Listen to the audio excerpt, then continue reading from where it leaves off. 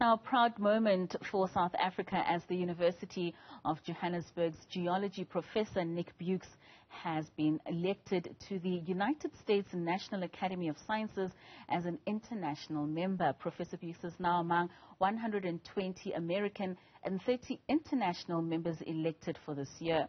For what this means, the country's geology sector, I am now joined by the new member of the United States National Academy of Sciences himself, Professor Nic Beukes. Professor, welcome to News VPM and congratulations. No, thanks a lot.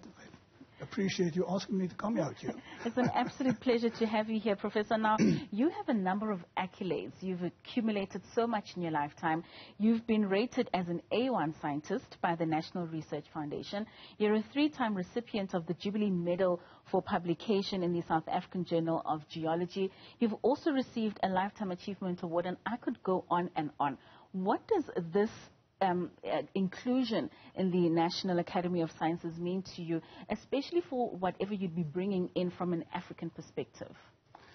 Well, I think this to me was a great surprise, first of all, because I didn't really know that I was suggested to be a member. And I was on my way to Barberton last week driving, and I was supposed to have a Zoom meeting with them where they were supposed to tell me that I've been elected and congratulate me. And I didn't know about this. So eventually it ended up as a short telephone conversation, and I was very surprised. And then, but the big thing is that I think to be elected to the U.S. Academy of Sciences is quite a big honor, because you are elected based on your contribution to science, and in my case it would be the contributions that I've made over the years to the geology of South Africa, but also more specifically to the understanding of early Earth mineral systems or environments. So I'm talking now about rocks and things in South Africa that are more than 2 billion years old, you know. So we are looking at early Earth systems. And these things are very important nowadays also for people to understand when we go into planetary sciences, yes, like people going to Mars and things like that. When they observe little things on Mars with taking photographs and things, if we can see the same things on Earth here, we can better interpret what we're seeing on Mars. And that's one of the aspects, I think, that's nowadays pretty common to study these old rocks. It's one of the applications of studying these things. But there's a lot of other applications which I can talk about if you want me to talk about it. There's a lot that we're going to talk about, Prof, and I want to get into that early Earth formations. I mean, you're considered a world expert on iron and manganese formations and, of course, the studies of early Earth surface environments. How important is it for us to even know about these in relation to climate change? Well, in relation to climate change, you know, the Earth is going through different cycles, and these cycles work on scales of millions of years. So at the moment, we are in a system of climate change where the Earth is getting warmer. You must understand that about 15,000 years ago, we were in an ice age, and every ice age is followed by a period of warming. Now, the warming at the moment is part of the bigger geological time of involvement. Right. But mankind is doing a little bit of a glitch on that by burning a lot of fossil fuels and things like that. And so we've increased the climate in the last 50 years probably by 1 degree or something like that. But as soon as we stop using all these funny burning things, then the world will just carry on, and we will probably still get warmer. I mean, there's no way that we can stop that until the Earth comes to the next cycle where it will start cooling. And we've gone through these systems many, many times in the history of the world. So, what I can say about climate change is that we should try to stop the 1 degree or 2 degrees, but we will not be able to stop the geological history or the geological involvement of the world, through time. And we've been around here for 4 billion years, you know, so That's the Quite interesting thing about climate very change. interesting. Another interesting project that you're currently working on, Prof, is the drilling project in the Barberton Greenstone Belt. In the most simplest form, can you tell us what that project is about and what you aim to achieve with that project? Well, you know, the Barberton Greenstone Belt contains some of the oldest and best preserved rocks in the world of an age of about between 3.2 and 3.6 billion years. And as part of that rock succession, there's a succession called the Moody's Group. Now, the Moody's Group is a rock succession that was deposited mainly on land. Many of the older deposits were deposited in the sea or in deep ocean environments. But for land deposits, the Moody's Group is the best preserved succession in the world. Now, the problem in the Barberton Mountain land is that we have a lot of weathering there. I mean, you know, it's mountain land, there's a lot of rain. Right. The weathering profile is very deep. And so that the rocks that we can study on surface has been altered by weathering and groundwater movement. And to be able to understand the significance of those rocks, to, for example, understand whether at that time Earth had an oxygenated environment. In other words, there was oxygen in the atmosphere. Right. We have to get fresh material. And it's for this reason that we got this funding from the International Continental Drilling Program with the headquarters in Germany. And they provided us with 50% of the funding. The rest of the funding comes from South Africa and 9 other big universities all over the world, from Japan, the US, Europe, etc., etc. And we're using that funding, which amounts to probably something like 25 million rands, to drill 8 deep holes in the Barberton Mountain land. We are very far advanced with the project.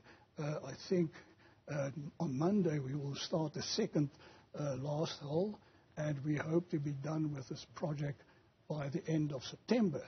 The important thing about this project is that that drill core that we will get will be used for geologists or scientific studies probably for the next 20, 30 years. Wow. So it's a long-term investment on the geological heritage of South Africa.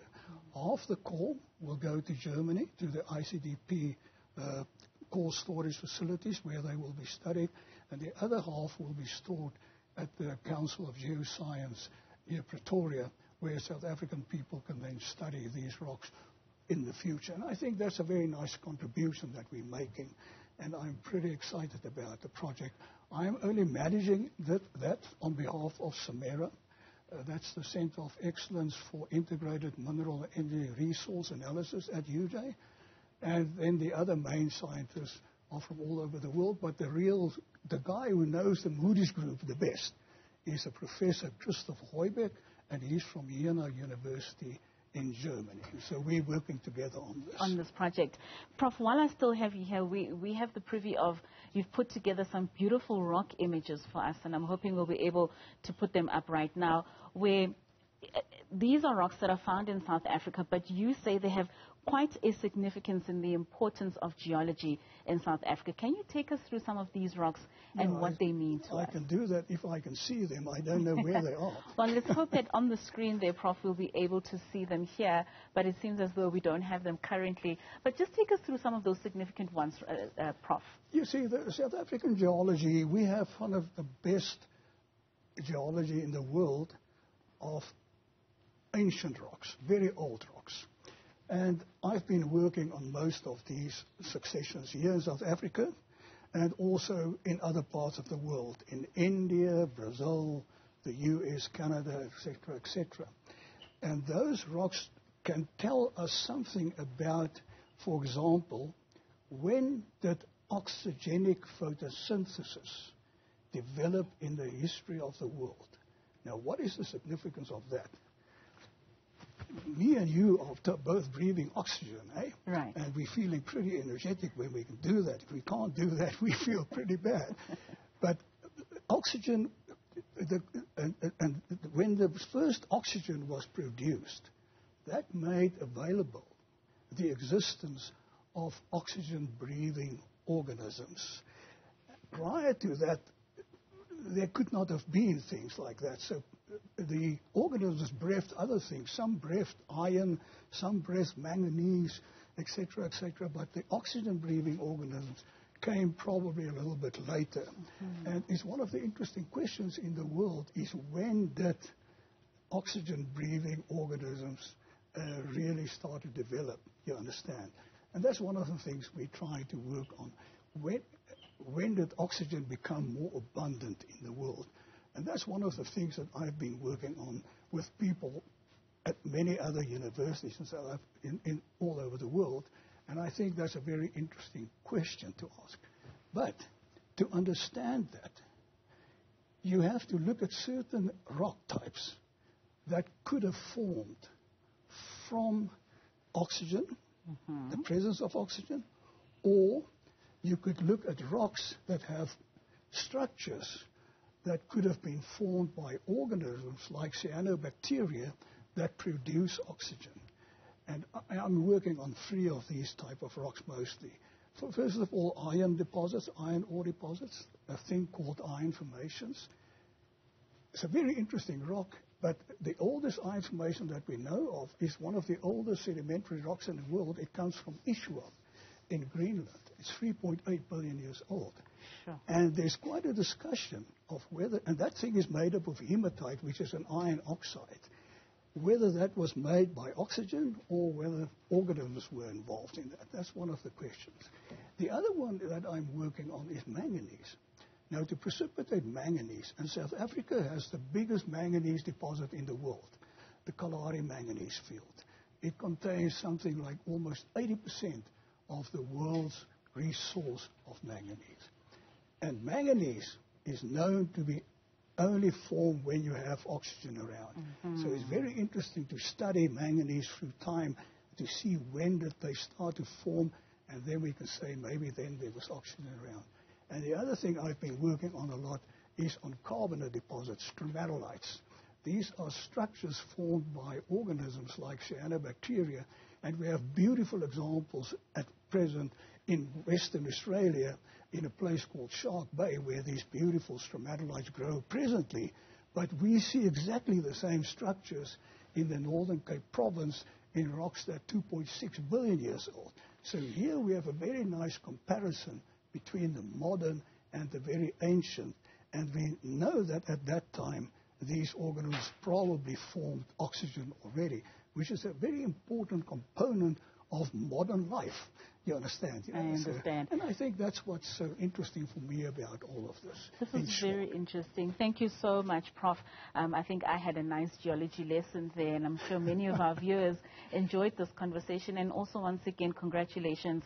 It's quite a great feat to have one of our own be featured in such a monumentous organization such as that in the United States. I think it's quite. Can I just say something? That I think I've looked at the membership of the Academy.